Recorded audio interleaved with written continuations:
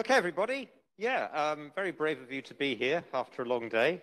So I'll try not to keep you too long, but it's very nice to have a chance to talk about this stuff. When Amit and the others suggested that I talk about something, I thought, well, what could I talk about that kind of brings some threads together from some of the things that we've been talking about here, and particularly today, which this has been sort of molecular sort of simulation day. So I chose some work that we've been doing recently. Well, actually, not so recently. It's a long story, actually. It begins almost 10 years ago, and it's still going on. So it's not, you're not going to see something that's cut and dried. But I've chosen it because actually, in the course of it, it illustrates, I think, 3 separate types of slightly unusual or different, anyway, molecular simulation technique, all applied essentially to the same project. So I thought for that reason, it might be a little bit interesting, a little bit different to talk about. So anyway, that's what you're getting. So yes, so it's all about basically our investigations over the last 10 or so years into understanding a particular problem in their names out, but this has been over the years quite a big team, a whole load of people from my own lab, and the guy in dark there, Kevin, he's the guy who's done a lot of this work. He's just left me now. In fact, he's now working for a molecular modeling software company, so he's done quite nicely for himself. Then it's also been a collaboration between myself and my very good friend, Sarish Mistry, who's a medicinal chemist who also works at the School of Pharmacy at Nottingham, and some great pharmacologists as well that we have, Gillian Baker and some of her team as well. This is a rather nice thing about being, as a computational scientist, being embedded in a pharmacy department, is that it's a very multidisciplinary environment. And there's nothing more nice than, if you're working as a computational scientist, of being able to interact on a day-to-day basis with wet experimentalists. And we have a chance to do that. And I know a lot of my colleagues often work in chemistry department. In the UK, computational science is very often in chemistry departments rather than in sort of bio ones. And they often find it much harder to make those kind of interactions with experiment that I've been able to do. And I must admit, I'm very grateful for that. And yes, again, over the years, we've used a vast number of different sorts of high-performance computing. In fact, one that isn't on there, but which we probably should be, is Exceed as well. We've also had time, thanks to collaborators in the US as well. But yeah, we use everything: cloud, European high-performance computing, funders in the UK as well, local machines as well. Wherever you can get it, we'll use it. Okay, so I'm sure everybody here knows about beta blockers. So remember, these are basically antagonists, molecules that antagonize the action of adrenaline on beta receptors. So if you think about adrenaline, what adrenaline does, basically, it sort of pumps up your heart, gets your blood racing, etc., fight or flight. And the aim of antagonists, such as propranolol, this is the classic drug, is to basically antagonize that and just basically calm you all down. But in fact, they are enormously useful in a whole range of, if you like, syndromes, diseases that are basically associated with, if you like, with overstimulation of the heart. And as I say, they act on the beta-adrenoceptor that's there. And that's really great. But there is one problem with these class of drugs, and that's basically for those patients who suffer from diseases like chronic obstructive pulmonary disease. And the reason for that is that these people have basically sort of compromised lung function, and there's also a large sort of preponderance, if you like, of beta-adrenoceptors in lung tissue. And basically, if you antagonize the beta-adrenoceptors in the lung, this is really bad news if you've got COPD. And the problem is that a lot of people who've got COPD have also got some of these other problems here. So you've got a large lot of people who could benefit from the beta blockers who basically they're contraindicated for because of their lung function. But there are potentially ways around that, because by chance, the subtype of the adrenoceptor that you found in the lungs is different from the ones that you find mainly in the heart. So the heart is mainly beta-1 and the lungs are beta-2. Now, that's good news in a way, but the bad news is that pretty much all the current medications, beta blockers that we have on the market, do not select actually between beta 1 and beta 2. So, but you can see that if we could get one, if we could get a ligand which was a selective antagonist at beta 1, we could have a new class of beta blockers which had a much greater safety profile and had a whole new sort of category of patients much in need of these medications that they could be used for. So this is something that we didn't discover. It's been around and known about for a time, but we have a particularly strong pharmacology team at Nottingham and a long history of working with G protein coupled receptors, which is what the beta-adrenoceptors are. And so this has been a focus of research at the School of Pharmacy in Nottingham for a long time, long before I should say that I got involved with this process. So just a little bit more about this. What's rather lucky for us as structural biologists is that the beta-adrenoceptor is one of those few G protein coupled receptors for which we certainly now have a large amount of structural information. There are many crystal structures available for beta 1 and beta 2 adrenoceptors. More coming along. It was basically the first one that was ever really solved. So they pretty much always look the same. That's one thing. We have quite a lot of them, but they don't differ very much. This is kind of a sort of a cross-section through the protein. It's a 7 transmembrane helix protein, but I'm not really showing those helices. I'm showing a sort of space-filling picture, and I've kind of sliced it vertically through there. The sort of browny color is where the membrane would be, and this would be the extracellular water, and there's a bit down here you're not seeing, which is the sort of intracellular side of the protein, and then obviously the intracellular aqueous environment at the bottom. So basically what you see if you slice through the protein is that there's the ligands all bind, the agonists and antagonists all bind in this site, which is deep within the center, the core, if you like, of this protein, but which is accessed through this channel that leads through basically to the extracellular side, passing through this sort of rather large but not enormous area, which we often call the vestibule. And the way in which these ligands bind in their receptor binding site is always the same, because all these molecules have the same key ethanolamine core structure to them, and that interacts really strongly with 2 key amino acids that you find in the binding site in this region, which is an aspartic acid, which is on helix 3, and an asparagine on helix 7. And these form these lovely pair of sort of bifurcated, sort of charge-assisted hydrogen bonding interactions with the protonated amine and the alcohol function that you've got there. And this is basically completely conserved really amongst pretty much all the ligands that we have, which we know which bind strongly to this receptor. And they really sort of pin it in place very strongly. So anyway, as a result of the way that these ligands are all pinned to this site by these interactions, and because you can see that the shape of this cavity, you can see basically that it's really constrained in this region. We're just showing one particular antagonist. This is actually a ligand called pindolol, bound in that site. And what we see when we look at the structures of known antagonists is they're nearly always the same.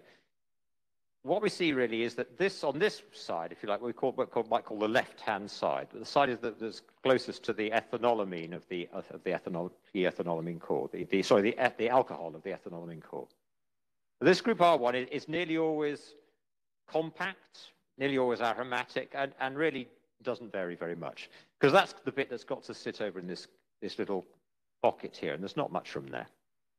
On the other hand, at R2, you see an enormous variety of large, wobbly, variable stuff, because that basically can just snake its way all the way up into the vestibule. So there's lots of room for diversity there that could be accommodated and still give the key binding interactions that are required. Okay, now move on to something else, which is the fact that we're obviously interested. Whoops, let's go back. No, let's go forward rather. One of the things that we're very interested in with the beta-adrenoceptor ligands is understanding not just how strongly they bind to the receptor, but the kinetics of them. And the reason for that is that this is a particular class of ligands. It's not the only one, But this is a particular class of ligands where it seems that the rates at which the ligands bind and particularly unbind from the receptor are as important in determining their pharmacological properties as their absolute binding affinity. And this is something that's becoming more and more realized for many classes of molecules, that we always think that all that really matters is how strongly does your ligand bind, because this is thermodynamics. But the simple fact is that in most cases, your body is not in thermodynamic equilibrium. I mean, if we were, we'd be dead. And certainly, if you're giving people drugs, say orally drugs, then there's the levels build up and then they decay away as they metabolize. We're not in an equilibrium situation. And so, partly for those reasons, what we discover is that very often the kinetic profile of a drug binding to its target is as important as the thermodynamic profile in determining how it behaves. So when you've got a situation like this, where the drug binding pocket is very sort of far into the sort of, center of the cavity of the protein, then you can see that its journey in and out of this region is really quite a complicated one. And it's likely to encounter many kind of hurdles that it needs to overcome as it goes from outside to inside. And one can imagine that if one plotted some kind of free energy diagram for, the pathway in and out, is that you might well see something like this. We'd have a deep minimum close to the binding site here, because of those key clamp regions. But the journey out is going to be pass over a number of sort of intermediate barriers before you escape. And this has been recognized for this class of ligands for quite a long time, that this in theory is there, although the characterization of it has never been very easy to achieve or to be sure of. It's more a hypothesis rather than a certainty. But it does actually matter quite a lot if we are interested in the kinetics of drug binding, because you can see that in this model, and this is a hypothetical surface, all right, we don't know it looks like this, but just imagine that it did look like this. Then what you can see basically is in terms of unbinding, we've got a set of sort of metastable states before you actually escape from the ligand. And the rate determining step for unbinding is obviously that hill, that mountain you pass over, which basically has the highest activation barrier. And we can see that for unbinding, the rate determining step is going to be this first one. But you can see that for binding, the highest, if you like, barrier to binding is not the same one at all. It's this one here in the middle. So in other words, the rate determining step for binding and the rate determining steps for unbinding are different. So what that means then is that simply looking at how the molecule sits in its ligand binding site, which is basically all you can discover by crystallography, may not tell you much about some of the things which are most important for determining the kinetics of binding of these drugs to their target. So really, if we want to understand that, we've got to think of something other than just look at ever more crystal structures. So this is something that was realized quite early on. And this is some data from, in fact, some collaborators of ours now, although they weren't collaborators when they produced this paper, with a group at a pharmaceutical company in the UK. And they were particularly interested in this issue because they did a whole load of experimental kinetic studies on a variety of different beta blockers actually binding to the beta-2 isoform of the receptor. And what you see is that basically the on and off rates vary over 3 orders of magnitude across this sort of panel of many sort of useful or interesting. Some of these are actually sort of, drugs. Some of them are more, if you like, called tool compounds. But they're all sort of interesting. But you're seeing, yes, basically about 3 orders of magnitude variation in K-off and in K-on. And they don't correlate. That's the thing. There's very weak correlations between what the K-off is and what the K-on is. And there's an awful lot of structural diversity in these molecules as well. So this kind of supports this idea that what determines K-on and what determines K-off are kind of different because they come from different parts of that process of binding or unbinding to the receptor. But exactly what that is, really not clear. Well, anyway, this is all stuff that really began before we were getting involved in it from a computational point of view. the reason we got involved was because of this story that I told you at the beginning about this search for selective beta-1 inhibitors. And this was a project which had been going on at the university for a time before we got involved with it, basically just driven by sort of chemistry, doing some chemistry and doing pharmacology, and really without much thought about the actual crystal structures. Because, and in some ways maybe that was a good thing, what the group had done was basically take an existing ligand which was having a sniff of beta-1 selectivity, and then they were also partly making, but also they were looking at other companies' molecules which seem to have this characteristic of maybe having some beta-1 selectivity and trying to optimize it. But what they were actually developing were molecules, all of which had rather large, extended, non-aromatic moieties on what we call this left-hand side. Now, if you remember, I said that the left-hand side, according to crystallography, should be small and aromatic. These are, well, okay, sometimes they are aromatic, but they're certainly not small, and sometimes they're not aromatic at all. And yet, these appear to be actually, some of these, they're not going to bind into this pocket. And in fact, one of the first things we did when we got involved with this project is we started looking at these ligands.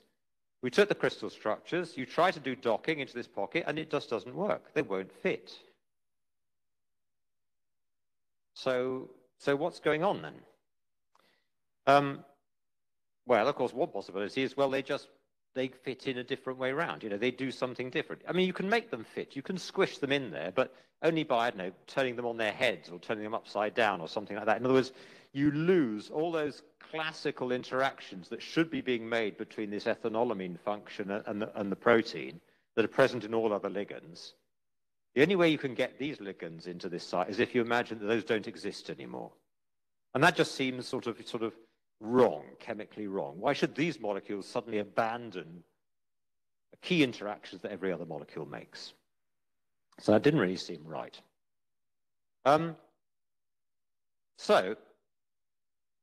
I'll go back one, actually. If I can, that's better. So we thought, well, maybe what's going on here, actually, is that the crystallography is simply just not giving us a completely accurate picture of what the shape of this pocket can be. Because, if you like, nobody's really ever tried to crystallize beta-adrenoceptor with ligands of this sort. And I must say, we tried, but we tried through collaborators to do this, and they couldn't get a crystal structure for us either. You know, but maybe, you know, there's more opportunities here than we think. We all know that protein structures are potentially flexible, that they can change shape. Maybe what it is actually is that there's just some way in which this pocket can change its shape such that these groups can be accommodated. Don't know where, but, you know, maybe there are all sorts of options. Maybe we can just, you know, it could get bigger somewhere. So how are you going to do that? Well, as it turns out, a few years earlier, we'd invented a modeling approach based on molecular simulations to sort of investigate this problem of trying to look at what are now actually very, very interesting areas. These things called cryptic binding pockets. This is where proteins have got a little cavity in them that doesn't look big enough. When you look at the apoform, for example, of a crystal structure, it doesn't look big enough to bind any interesting ligands. But actually, it's quite flexible, it's quite plastic. And in fact, it can basically expand, it can open its mouth and swallow something much bigger than you would imagine that it's would be able to. And the technique that we came up with to actually look at this, we called active site pressurization, which isn't really a very good name because it should probably just be called binding site pressurization. But we originally thought we would think about enzymes, so we called it active site, but it works equally well for receptors. And the concept is like this. The concept basically is that you can imagine you inject into the cavity, into the center of a protein, some kind of stuff. But then when it's full, you just keep pressing. So basically, you pressurize the inside. And so that basically, it has to go somewhere. And it causes an expansion in the size of the cavity in the protein. And you then have something, I'm going to just run that again if I can. Am I going to be able to do that again? Where am I going to go? So yeah, this is idea. You inject something into the cavity, fill it up, but then you keep pressing, put even more into it, it bulges out wherever it wants to go, wherever is the path of least resistance. Then basically imagine taking that stuff out, a bit like that kind of expanding sort of foam you put in to seal up around windows. You've got a sort of bigger hole that you could perhaps then do docking in there and find bigger molecules that would go in there. So that's the process. And it's basically a form of molecular dynamics. That's how we do it. So we thought, well, let's see if we apply that to this beta-1 receptor, what happens? So we did, and this is what happens. So this is the dynamics, and the little red balls are actually the stuff that we pump into it. So you're getting two views of this. In one of it, you're seeing a kind of a sort of space-filling view of what happens as the simulation progresses. And in the other case, you're just seeing kind of what was happening within the side of the 7 helices of the protein. So what happens, in effect, is that it fills up that cavity in the middle, as you would expect. And then eventually, it does expand, but actually not in the way that we kind of expect it to. You can see it actually bursts through the side of the protein. And in fact, we're not showing it here, but it's bursting through into what would be the intramembrane space. And actually, when you look at this picture here, it corresponds to basically puncturing a hole through the side of the protein just about here. Now, we didn't tell it where to make that hole. It could have been anywhere. It could have made this cavity bigger. It could have done something up here. It could have done something over here, but it didn't. What it did was punch a hole through the protein exactly there. And that's a bit of enormous fortune, because if you take the structures that are formed basically after you've done this active site pressurization process and try and dock those long ligands that we were talking about into the structure, you discover, let's put the other one up, that they fit beautifully. Now suddenly, by this long part, this left-hand side of the protein that I said, of the ligands that I said had a problem finding anywhere, that sits just beautifully along this little tunnel, and we can keep all those canonical interactions between the receptor and the ligands that we expect to see. No problem at all. Everything just fits lovely. Now, this was pretty much just hypothesis when we first generated it. But almost actually at the same time as we did this work, some crystal structures began to become available for beta-adrenoceptors that indeed, if you looked closely, and strangely, the authors of these crystal structures never pointed this out, but if you look closely, you could see something, at least in nascent form, this little cavity leading through from the outside of the protein through into the central receptor binding cavity. So this, but if you look at other crystal structures, it's not there at all.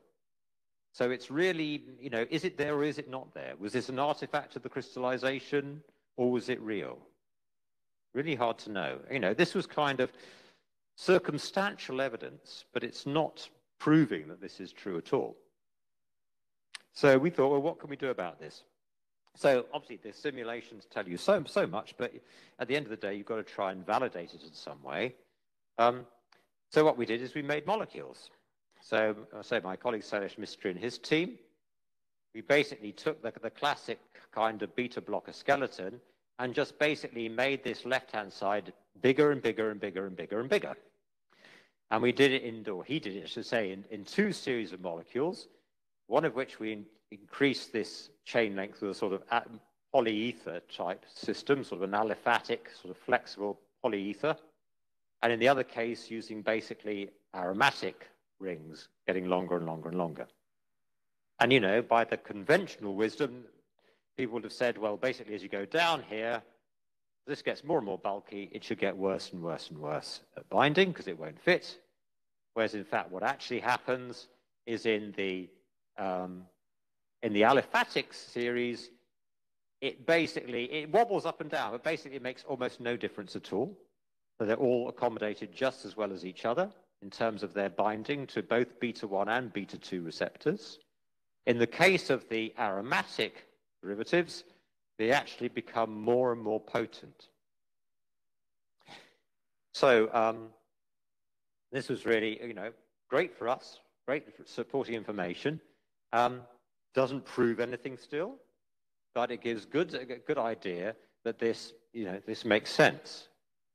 So, the question then is, where do we go from here? We've got a whole set of new molecules, particularly these ones over on this side, that really it's difficult to imagine how they could bind to the receptor other than by using this little hole through the side, which we dubbed the keyhole, because it is, you kind of peep through it, just a tiny little hole, and you can see all the way into the center of the receptor. So this also actually, we realized, had some other implications as well. So the classic model for how, obviously, ligands bind to receptors, and certainly how, if you like, the beta-adrenoceptor antagonists bind to the beta-adrenoceptor, is the kind of picture that you're seeing here on the left. So the protein sits in the bilayer membrane. We've got a quite deeply buried ligand binding site. We've got that channel and the vestibule leading to the extracellular space. And so ligand binding is going to be, remember, we're quite interested in kinetics and routes, is going to be basically a sort of shuttling of the ligands through that, along that channel to and from the active site. And there's going to be an on rate and an off rate. And maybe it would be nice to be able to work out what those are.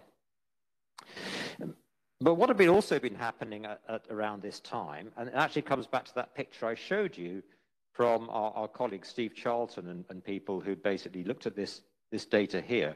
The reason they were doing this was because they were thinking about this particular model here. If you look at many of these drugs, they're very, very lipophilic. I mean, the classic beta blockers are not. They're quite hydrophilic molecules.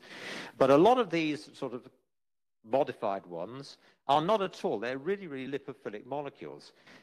Certainly, and if you just basically drop them into water in the presence of a cell membrane, they're going to just partition straight into that membrane space. And the concentration of basically this drug is going to be entirely in the membrane. It's not going to be in the aqueous layer at all. So that means then, if you're thinking of trying to understand the kinetics of how these drugs bind and unbind to the receptor, you've really got two kinetics to think about.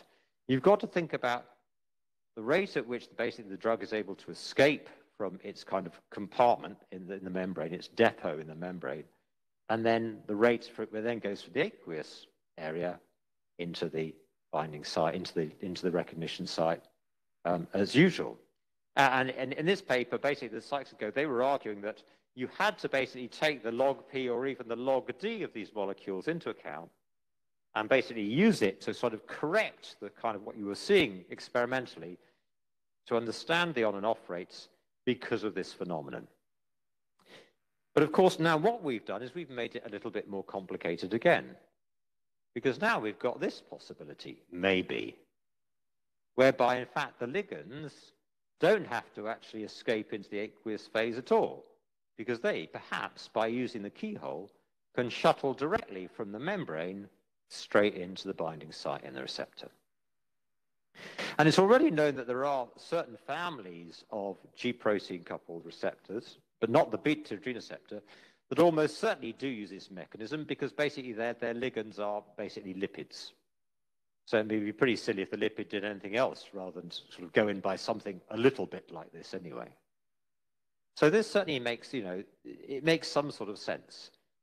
But clearly then we have an even more complicated, potentially complicated set of sort of kinetic parameters to try and estimate. We've got multiple possible routes that these drugs could be basically moving between different compartments, different rates, and therefore ultimately affecting their pharmacology, which is basically at the end of the day what we're interested in. So where do we go from here? Well, we really thought the first thing we needed to think about was, well, is this possible?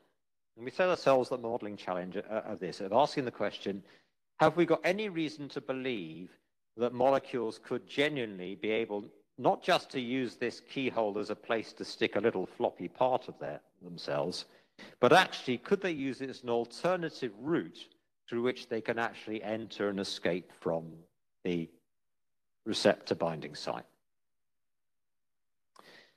So the way we decided to do this was to use a methodology, second of the methodologies I'm going to tell you a little bit about, which is not ours. We didn't invent this one. This is the weighted ensemble method. So for those who haven't come across it, this is it's been around for quite a long time as an enhanced sampling technique in molecular simulations.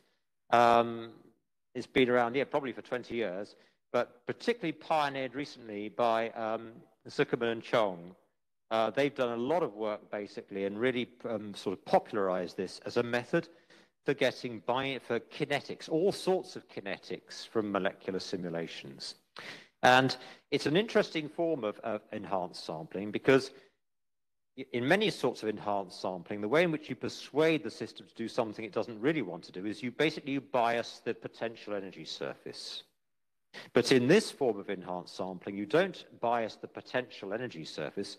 What you do is you bias the sampling. In other words, it's an information bias rather than a energy bias. And it works like this, okay? So it takes a little bit of, if you haven't seen this before, I'll try and do this relatively slowly, but not too boringly. Imagine this is we're looking down now at a simple potential energy surface, and we can see it's got two basins in it. And let's say that's the bound state, that's the unbound state, and maybe there's a state in the middle as well. And these red lines show that we've sort of divided up into sort of 3 bins. And what we've done is we've started that little black dot. That is a simulation. That's the structure of a ligand. And right now it's bound in the binding site. And what we're going to do is we're going to run a molecular dynamics simulation on it. And that's going to cause it, if you like, to travel across this energy surface in some way over the course of the MD. But we don't just run one simulation on it. We run some. And let's say we're going to run, to keep it simple, we'd say we're just going to run 2. So we're going to run 2 replicate simulations. So we do that, but what we do is we say, we kind of split the molecule in half, in the sense not of actually splitting it physically in half, but we split its importance in half. We say that this molecule has a weight of 1, but we're going to run 2 simulations on it, and each of them has got a weight of 1/2. So we do that, which is why these dots here, you can see they're half black, half white. They're worth 1/2, half a simulation each. And what you can see is that in this particular case, one of them wiggles around a bit but stays in the first bin. But it happens the other one has actually transitioned across, and at the end of the simulation is in this central bin. So now we go up to here. So we're just zigzagging across up to here. We've got 1/2 of weighted simulation in this first bin, 1/2 weighted simulation in the middle bin. And then what we do is we split them because we've decided that each bin should always have 2 simulations in it, whatever their weight is. So we split this one into 2 simulations, each of 1/4 of a weight, and this one into 2 simulations, each of which is 1/4 of a weight. And again, we run molecular dynamics simulations on each of those. There they are. And let's see what's happened in this case. In this case, both of the ones that were in the original bin have actually just wiggled around in that bin, and this time neither of them has escaped. Of the ones that were in the central bin, one has indeed just stayed in the central bin, but the other one has actually wiggled all its way back to the starting bin.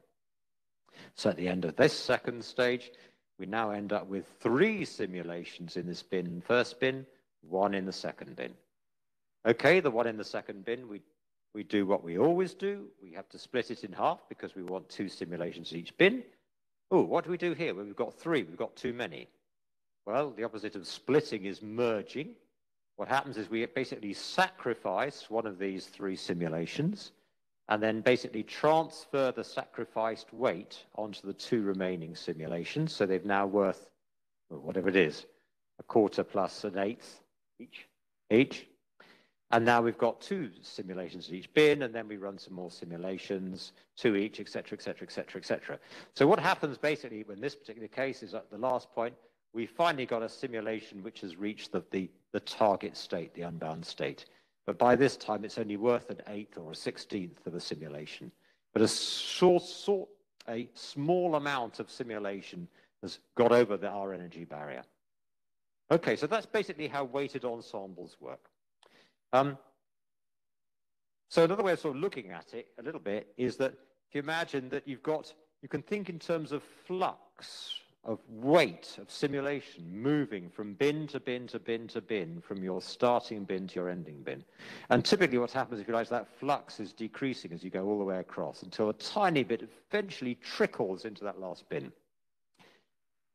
Now, there are different ways of doing weighted ensemble simulations, but if you're interested in kinetics, the classic way to do it is what's called steady state mode. And what happens in this is that any simulations that finally get to this last bin are immediately recycled. They pass outside the system and are basically deposited back in the first bin again. And what you measure is the flux, the weight, which is being recycled back to that starting bin. And this recycled flux is the thing from which you calculate your rate of transitioning from start to end. So if you want to see a much better description of it than that, there's a nice little review there from Dan Zuckerman and Lilian Chong that explains in much more detail how it does. And there are lots of different ways to do it, but this is the key thing, that you have a whole set of bins, you've got different weights, but it's this recycling of weight from the end to the start. That's what you measure, and that trickle of weight is your flux and what you get your kinetics from. Okay. So what you're going to do, in effect, if you like, is you're going to try and you're going to set a whole series of bins up, which basically are going to take you from that bound state deep in the center of the protein all the way out. So if you actually, by a method which I'm going to talk to you about in a minute, actually sort of produce a simulation that does that, what you discover, of course, is that this molecule does not move in a straight line. So the question then is, how are you going to divide up your space along the pathway from the bound state to the unbound state into little bins that you can then basically do sampling between in your weighted ensemble method? And indeed, if you generate a sort of rough unbinding pathway and then look at it in terms of its sort of coordinates, what you find is that it is a one-dimensional path in a sense, but it's through a multi-dimensional space. So this is just a principal component analysis, basically, of the unbinding pathway. And what you can see is this is what this unbinding pathway looks like. And you can see that at different times, it has to move in very different ways in order to get from the inside to the outside. So this is a problem which comes with a lot of enhanced sampling methods, is how do you describe the reaction coordinate or the progress coordinate that you need to sample over to get from your first state of interest to your last? But there are quite a lot of problems where you have this rather useful characteristic that although the pathway exists in a relatively high dimensional space, in this case, say 3 significant dimensions, in fact, the pathway itself is a one-dimensional thing through that higher dimensional space. And when you've got this situation, it's quite useful because there are some methods out there that allow you to really turn what ought to be a multi-dimensional problem into a one-dimensional problem, and that's these so-called sort of string methods. So this is what we basically do. What you do is you take a rough pathway, and you can then simplify out of it. You can calculate a set of points, which, if you like, are a shortest direct path that will get you out of there. And then you use these points, which kind of are scattered along this pathway, to define your it's almost like a spline curve, which passes through it. And it's then motion effectively along this pathway, which defines your reaction coordinate. And in fact, this method, there's lots of variations of this approach. The one which is perhaps best known is a thing called path collective variables. And it's quite nice. It's the method used in metadynamic simulations quite a lot. It's sort of statistically sound, but actually, as the authors themselves cheerfully admit in their papers, it's a horrible thing to actually try and make to work, because it actually, if you do it the way they want you to do it, then all these little guide points along this pathway have to be exactly the same distance apart from each other. And apparently it can sometimes take you years to have generated those just so that you can run your sort of 2-week metadynamic simulation, which is a bit silly. So we came up with a slightly more approximate approach. It does the same job, but it has the great advantage that it doesn't actually require that these kind of guide points are actually exactly the same distance apart from each other. But that's the approach. So how did we actually generate this pathway to start with? Since I said, we have to have that before we can do the weighted ensemble simulation. So again, this is our third enhanced sampling method I want to tell you about, which again, this one is due to us as well. And this is a thing that we call self-avoiding walk molecular dynamics. And it's basically like this. So actually, these are in the wrong way order. Just look on the one on the left. Forget about that one for a moment. The one on the left.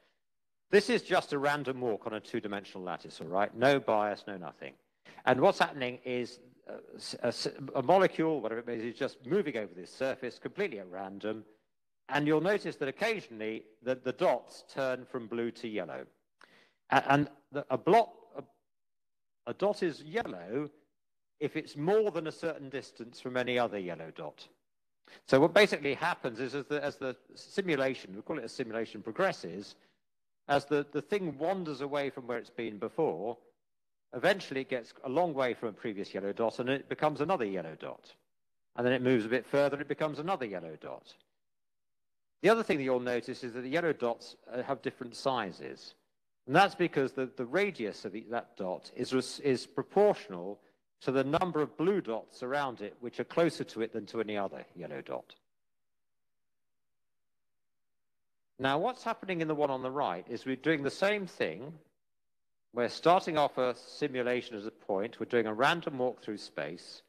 We're putting down these little yellow dots every time we get more than a certain distance from any previous yellow dot. But the difference in this one is that then each of these little yellow dots basically has a repulsive force field around it that's repelling the system away from it. And the strength with which it repels it increases if you like, the system refuses to move away from it. So the more time the system spends close to each of those yellow dots, the bigger that yellow dot grows and the greater the repulsive potential that it's pushing it away. And what you find when you do that, not surprisingly, is this is dissuading this molecule from going back onto itself. It doesn't stop it entirely, but it basically says, if you've been here before, then don't bother coming back and coming here again. So what happens then is inevitably is you get much more efficient sampling of conformational space because you tend not to go back to places you visited before. And what you can see, you're probably saying, well, hang on, isn't this just like something I've seen quite a lot of, which is exactly how metadynamics works? And the answer is yes, it is in some respects. Remember, metadynamics has this idea that you basically penalize a molecule for going into a state it's seen before by putting in these little Gaussians that add up to energies that repel it, and eventually it goes to new places it's never been before. And you're right, there's an enormous, we were totally inspired by metadynamics in putting this together, but there's a big difference. This thing along the bottom here is one of those dratted reaction coordinates or progress coordinates, which is so difficult to define. And you need to have one of these before you can do metadynamics. But when you're doing self-avoided walk, you don't have a progress coordinate. You don't need one. That's the rather nice thing. That basically it sorts out its own progress coordinate for itself as the simulation progresses. But what you can do once you've allowed a rough simulation, and there's nothing exact, unlike metadynamics, there's nothing exact about self-avoiding walk. It's a very crude approach. But it gives you potentially, for example, an unbinding pathway from which you can then get one of these nice progress coordinates so that you can do something much more statistically valid, like, in our case, not metadynamics, but a weighted ensemble simulation. So, yes, so the self-avoiding walk part, we put that together in OpenMM. So yeah, we've had Amber and GROMACS and things like that today, but this was OpenMM. And the reason we did that is that, for those who haven't used OpenMM, is that it's basically Python. It's basically MD in Python. And this obviously needed quite a bit of scripting. You weren't going to just make a standard out-of-the-box molecular dynamics simulation program do self-avoiding walk without basically getting into an awful lot of code and hacking it apart and putting it back together again. But the great thing about new codes like OpenMM is it's very easy to take them as a basis and write all sorts of funky new enhanced sampling methods around them. It's a very simple method. There are only basically 3 user-defined parameters. Which atoms to use for the RMSD calculation, which says basically if it's moved far enough away from where it was before such that it qualifies as another of these sort of yellow dots. The question, yes, about how far that distance is, how far is it before a yellow dot, it needs to be put down again. And also then the rate at which you basically, those hills grow, how much that repulsive force increases if the molecule refuses to move away from where it's been hanging around far too long. So there aren't many, and they're basically very similar variables to the ones that are used in metadynamics as well. So that's the system, and well, as you can see, on the basis, it works. You can see it basically shows you can put the molecule in here, give it a start the self-avoiding walk MD, and it will dissociate. And I can tell you that if you weren't using self-avoiding walk, if this was a conventional unbiased simulation, you would be here for 1,000 years before you ever saw that ligand disappear from that binding site. So the methodology had been put together before we'd really thought of applying it to this particular problem, but this was an obvious good use for it. So this was Kevin's, he basically helped to refine this method, and he certainly was the first person to apply it to these kinds of systems. So we took one of our longest ligands, the ones which we knew basically had no chance really of fitting into the protein by anything other than using some form of extra pocket. And he performed, in fact, because they take a bit of effort, 6 simulations in total, both begun from a docked conformation in the structure. I should say these simulations were all atom simulations done with OpenMM, membrane here, which you're not seeing, aqueous layer, ions, the whole lot, full atomistic. And what happened was basically he ran it 6 times. In 3 of the times, the molecule decided to scoot out through the vestibule, which is the conventional route up the top there. But 3 times it decided to basically scoot out through the keyhole. So that was really interesting. I mean, but the thing is you have to take it with a pinch of salt because we know that this is an approximate method. It doesn't prove that the 2 things are exactly equal in likelihood, but at least what we have is we have pathways from which we can generate these one-dimensional string-type progress coordinates that we can then apply in a weighted ensemble simulation that will give us much more believable results as to whether these pathways are equally likely and equally energetic. I think, yes, here is an example actually of one of these actually pathways, and whoop, there it goes, basically squirted out the side of the protein. So that's the sort of thing that you get when you do these simulations. Right. Back to weighted ensemble simulations. Remember, that's where to go next. This is where you get the real good quality predictions of binding or unbinding kinetics. They're based, as you've seen, on that method of splitting, merging, lots of simulations. You run a lot, maybe tens of thousands of short molecular dynamics simulations when you're doing weighted ensemble. And they're all simple unbiased MD simulations, but there's large numbers of them. And there's no way you can do that unless you've got some form of automation to help you do all this process. Now, it's not something that's built into any of the standard MD codes, Amber, Gromax, whatever it is, that none of these can do weighted ensemble out of the box. You've got to do something with it. So, in fact, Dan Zuckerman and Lilian Chong have a nice package called WESPR, which does weighted ensemble simulations. It's been around for a bit. I mean, it's not bad. It's Python-based, a bit like the RSORMD thing. It's got a good base. Good support. They've written some nice tutorials on how to do it and some really good analysis tools. Unfortunately, though, the code is really very chewy. And although it's fine if you just want to do pretty much what they've designed it to do, it's not easy if you want to do something a bit different. And in particular, it isn't particularly well suited or easy to use on high-performance computing facilities. So in fact, again, we've been working for a time on a generic Python-based workflow system for molecular simulations, a thing called CrossFlow, which I haven't got time to tell you about today, but is something that's really, we find incredibly useful. And so we decided to implement weighted ensemble in CrossFlow. And as I say, CrossFlow is just a very generic Python package for writing workflows. And what it allows you to do is to just basically stick together lots and lots of different tools and make them all talk to each other. And you can run them on the cloud, and you can run them on HPC, you can run them on Condor clusters, you can run them on your Mac, anywhere, without really changing anything. You change the code, which is quite nice. It was particularly designed, it grew out of a cloud computing project that we were involved with. But we found, in fact, you can use it, it doesn't have to be on the cloud at all. But it's designed specifically for high throughput computing on distributed architectures, and that is exactly the kind of thing that weighted ensemble simulations needs. And it proved that we were able to put something together very easily to do it, because actually weighted ensemble isn't a very complex idea. It's just putting it all, gluing all the bits together can be hard. CrossFlow made it not too hard for us at all.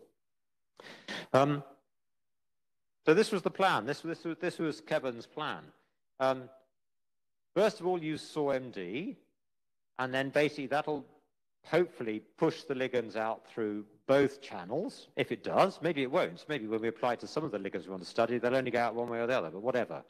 We'll get some pathways, some rough pathways using SawMD, and then we'll study each of the two routes individually by weighted ensemble. And we'll start with the conventional route that goes via the vestibule, this one up here. And we'll define, remember these are weighted ensemble simulations, so we'll define the start bin as being the bound state. The last bin will be the unbound state. And then we'll run one of these steady state weighted ensemble simulations, and gradually basically weight will percolate up out of here and then be recycled out at the beginning, and then it'll chug out again and go back. And we'll measure that recycling rate, and that will basically allow us to calculate the off rate along this way. And then basically we'll reverse it. We'll make this the first state, we'll make this the last state, and again we'll run some simulations, weighted on some simulations going the other way. And that's the slightly awkward, you think, do you really have to run simulations, separate simulations in both directions to get these two different kinetics? Unfortunately, using this particular way of doing weighted ensemble, this so-called steady state, you do. There are ways, in theory, you can do it in one simulation, but they're almost as, in fact, they're as costly and just more complicated. So there's no advantage to not doing it. So you basically almost run the weighted ensemble simulation twice, once forward and once backward. And you get the kinetics for each leg from each of those simulations. And then basically once that, just do the same thing again, looking at first the off rate and then the on rate on the keyhole route, and then basically look at the kinetics and compare what we got and see if it kind of fits anything like the sort of model, the conceptual model that we had for the process at the beginning. Okay, so that was the plan, and it ran into problems immediately. Because what we discovered was that it's almost entirely impossible to persuade using weighted ensembles to get the bound state to unbind. And the reason for that is that this, basically this valley here, this minima, is incredibly steep. And it just turns out that certainly in our hands, despite, well, Kevin's hands, despite him beating his head against a brick wall, because I wouldn't let him not beat his head against a brick wall for about 6 months, he couldn't find a way to make it work. It simply wouldn't unbind. It just wouldn't work. All right, does that mean we're completely stuck? No, as he pointed out very cleverly, it doesn't mean that at all. He said, well, hang on a minute, we've got our collaborators, we've got our pharmacologists. So we already know what the binding constant for these are. So we know what KD is. So what that means is that we don't need to actually computationally calculate both K on and K off, because the ratio of K on to K off is the equilibrium binding constant. So if we know the equilibrium binding constant, we can, for instance, supposing we can calculate K on, then we basically divide one by the other, and we've got K off anyway. We don't need to actually simulate, calculate both of them. So that was the idea. Let's just look at the entry routes. Don't try and calculate going off, just look at the on process. And it turns out that that is perfectly straightforward to do. The barriers, it's not so much that they're not so high, but they're simply just not so steep. And so the weighted ensemble method works really very nicely for that. And you can calculate on rates without much problem. So that's exactly what Kev was planning to do for both entry of the ligand into the binding site through the conventional route and entry basically from the intramembrane space. And again, we'll have two predicted K-ons. We've got experimental KDs, so therefore we can calculate the missing K-off that we couldn't get by weighted ensemble. Okay, well, that's all the plan. The question is, we've got to validate this in some way. So how can we do that? Not easy, because there's not a lot of data for beta-1, and there's certainly no data for our ligands, because we'd only just made them. Kinetics data, I should say.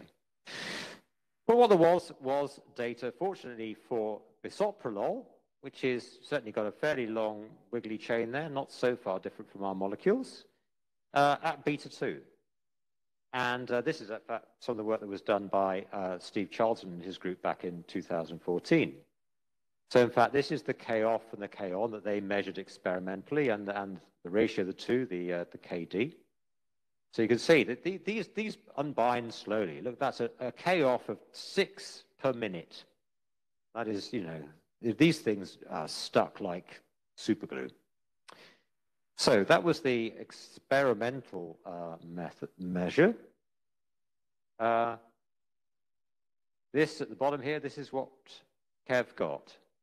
So he basically, again, he started off looking at beta-2, not beta-1, because that was what was being studied experimentally. The experimental ligand, bisoprolol, not our ligand. This was what he actually got by weighted ensemble simulation. That's what was in the literature. We were a bit anal. What we also did actually is we recalculated ourselves, or pharmacologically, what the equilibrium binding constant was for this system. And so on the basis, again, of the ratio of these two, we have a calculated value for K-off. But what you can see is that's the number that actually came out of the weighted ensemble simulation. That was a difference between a previous experimental determination of KD done by another group and Gillian Baker's calculation in-house of ours of the KD. And that, if you like, is the difference it makes to the K-off. You can see really, okay, a little bit different, but not bad, eh? I think, you know, most of the difference, if you like, in K-offs seems to come, in fact, from the fact that there's a rather different prediction about what the KD is, which weren't us, that was the pharmacologists. So I think we were pretty happy with that. So then we turned our attention to our lead molecule. And just to cut a long story short, here are the numbers. Obviously, the KD is the same because it's the same ligand binding to the same receptor. These are the predicted K-offs and K-ons. So this is basically what was measured in the weighted ensemble simulation. And you can see basically those numbers are almost exactly the same. So, you know, let's not quibble really. What this is saying is that the simulations predict that it's just as easy for these molecules to slip in and out of the receptor through that keyhole as it is to wiggle their way all the way up and down through the vestibule channel to get out of the protein. Which was, we were quite surprised at. We did not think that was going to be the case, I'll be honest with you. We thought that it might sort of partially compete by an order of, you know, a tenth, a hundredth maybe. It just looked really quite a small channel and whatever, but no, it comes out just as well. So, what does that mean? Well, it's, you know, this is where we are at about today, actually. I'm telling you, I'm bringing you pretty much up to date with this project. Because it says, really, if you think about all these models, that it says that life could be complicated for these beta blocker ligands. Because it may well, exactly how they bind and unbind from the beta-adrenoceptor may depend on all sorts of things. It may, first of all, it may depend. They may not all use the same method to get in and out.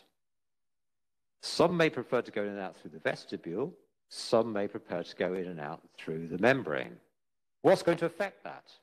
Well, partly it might be their lipophilicity. Bisoprolol, relatively lipophilic, likely to have a much higher concentration in the aqueous layer, maybe much more likely to go in and out through the conventional route. We certainly never saw in our weighted ensemble simulations any evidence that it wanted to go the other way. Much more lipophilic ligands, such as the ones that we've been dealing with, perhaps are much more likely to go in and out through the membrane route. But other things could change this. Perhaps if the other parts of this molecule were more or less bulky, then lipophilicity wouldn't be the controlling influence. It would be the question of like how constricted some of the sort of pathways were in between the entrance and the getting to the active site, getting to the receptor site along each of these different routes. Other things could affect it. It could be a balance of structural features and lipophilicity features. It could be complicated. So that's where we are really at the moment. I mean, so where are we at? First of all, our active site pressurization method has told us really that these beta-adrenoceptors are much more plastic than you'd think by just looking at the crystal structures.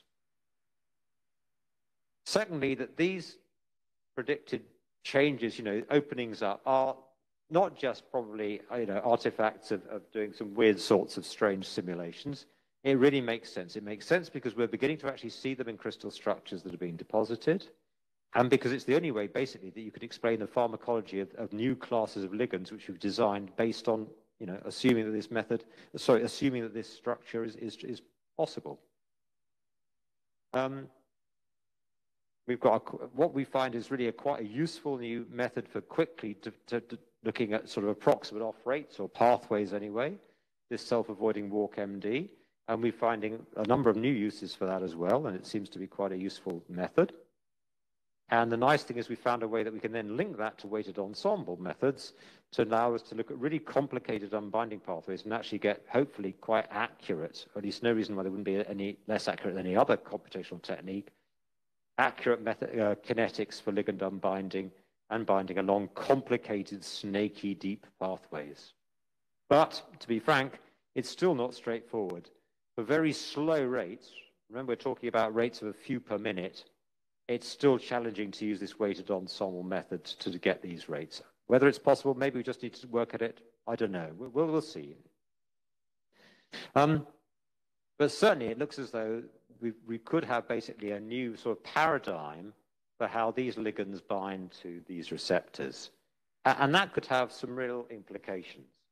What it says really is that there could be really different structure kinetic relationships amongst these families of ligands, depending on aspects of their structure that people never really thought about before, in particular the best balance between their lipophilicity and their kind of steric bulk.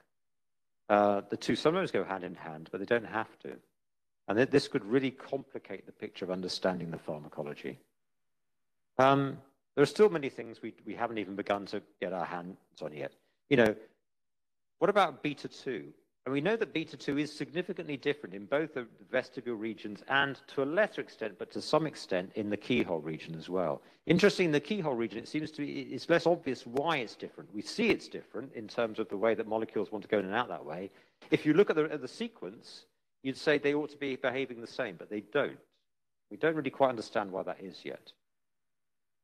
Is this a route to, remember, this is all at the beginning, supposed to be about subtype selective ligands. Is this actually a route to subtype selective ligands? We kind of slightly got veered off course because we found all this extra interesting stuff.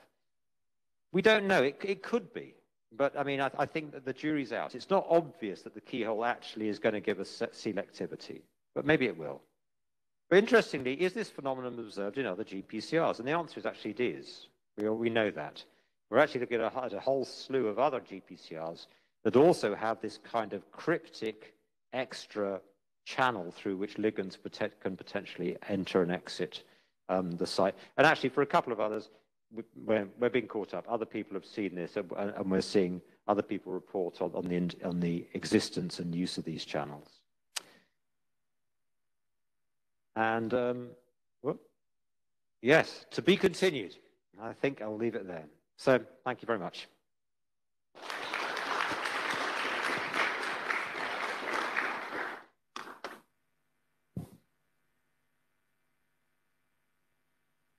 Oh, yeah, of course, no, yeah.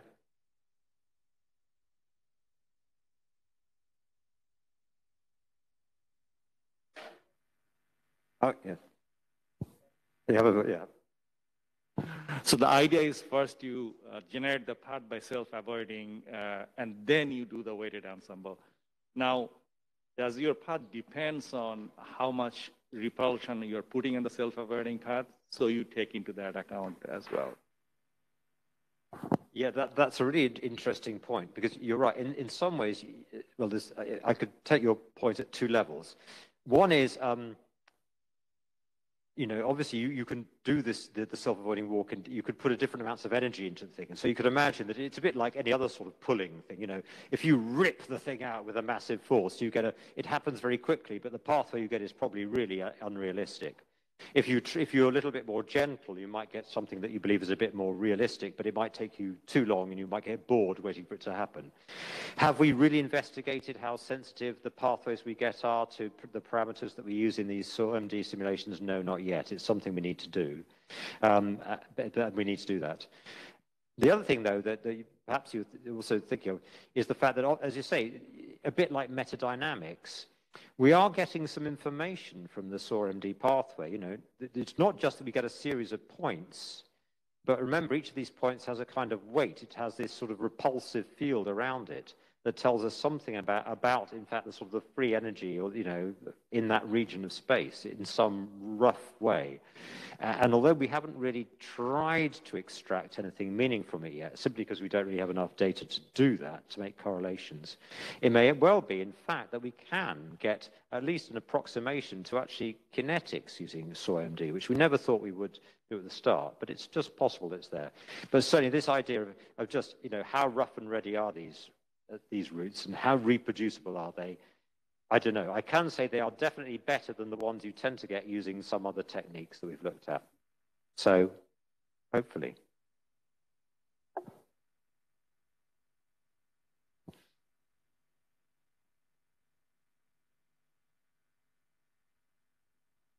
Yeah, so I think in a metadynamics, if you use a CV of distance and where you have a site, wherever your binding site is similar in that area, and if you are putting a distance which is in the water, let's say you have a large enough box, you have one point at the binding site or nearby binding site, and you have a distance which is outside the protein, let's say in the water phase. It can, and then you run metadynamics, several trajectories, let's say 10, 20, 50. You can probabilistically weight those as well and get a fair bit of information about the pathways, that which path it will take to unbind from, and also the minima, where is the minima there. So how different is this approach from the approach I have just described to you? We have just written a paper, very recent paper. I'll share with you the same approach that we have done here. Right, that sounds odd, but yes, please do. You're right, this can be done by metadynamics. So in fact, we partly got into our approach. We started off trying to use, indeed, metadynamics. I don't know the work with Francesco Gervasio at UCL, and he's actually used metadynamics to actually look exactly at the binding of other ligands to beta-2 and other G protein couple receptors with, in his hands, pretty good results. But again, what he has to do to create these pathways that work is insanely complex. He has these weird funnel potentials that sort of have a sort of cylinder that goes halfway out of the protein and then turns into a sort of cone-shaped thing at the top, and all sorts of correction factors that he has to apply in order. And it's insanely complicated. And actually, from talking to some of his group and things like that, it doesn't even always work anyway. And it's one of these things where it took them 2 years to come up with the sort of boundary conditions that then allowed them to do their metadynamics. And we've got two different routes to try and look at as well, to try and distinguish between. I mean, you're right, there's always more than one way to do these things. And you're right, the correct choice of collective variables would probably enable you to do this with just a straight metadynamics method. The problem is, what the hell are those correct set of collective variables? And what we've just tried to do here is come up with a way, using effectively the path collective variable approach, of just kind of hopefully more quickly and more reproducibly and more consistently coming up with a method for getting these pathways that ought to be applicable to studying any unbinding from any protein site. But you're right, there are always more than one way to do these things. That's definitely true, yeah. So, but finally, when you are looking at the KD value or K on and K off and all, it finally depends on the global minima. The binding of that doesn't depend too much on other minimas it is passing through, isn't it? Means if the project has a target of finding the global minima and the binding coefficients, then most probably other methods would also, very cheap methods also could help, right? Isn't it? Means, what's your comment here? Yes, you're absolutely right. At equilibrium. At equilibrium, all that matters is the relative free energy of the bound and the free state. Nothing in between, however complicated, has any effect on it at equilibrium. But as we know, very often in reality, in pharmacological situations, we're not at equilibrium. And so therefore, understanding where the pinch points are to binding and unbinding end up being actually significant for what actually the pharmacological profile of your molecule is. And they certainly allow you to see where potentially they are, where these pinch points are, and how they might vary between one class of ligands and another, which appear on the surface to be similar to each other, but turn out to actually to be different. So that's it. You're absolutely right. We have to be careful here not to claim it's something that it isn't. You're right. At equilibrium, all this would be irrelevant. But we're not at equilibrium. Yeah.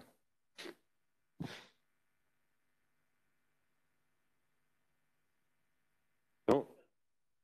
Okay. One of the projects we are looking at is the elongation of spike protein from any viral spike protein from its normal form when it's attached. And I was wondering, I always think how to do that. I was wondering if self-avoiding can be done. The problem will be how do you define self in a protein? Easier to define it, I guess, for a ligand, right? And you're trying to. Well, it could work. I mean, it probably wasn't that, because it is complicated, and I had to go through it a little bit quickly. But you see, that the way that the self-avoiding walk works is that you start off with the system in a state, and then it moves. And when we say it moves, what we really say is that its RMSD from where it started has increased. And then eventually that RMSD has increased to something, and we say, oh, that's a long way away, and this becomes a new one of these guide points. And then it moves again, and then we calculate its RMSD from both of the points. And so, in fact, these distances we're talking about, these motions, these are all movements in RMSD space. So actually, you don't have to think about things as distances or movements. You just have a collection of atoms, and you say, I want to see this collection of atoms be in a different conformation from what they are now, and self-avoiding walk will allow you to do that. So it could work. Perhaps we should have a go. Home time, I think, isn't it? Good stuff. Thanks all. Thanks very much.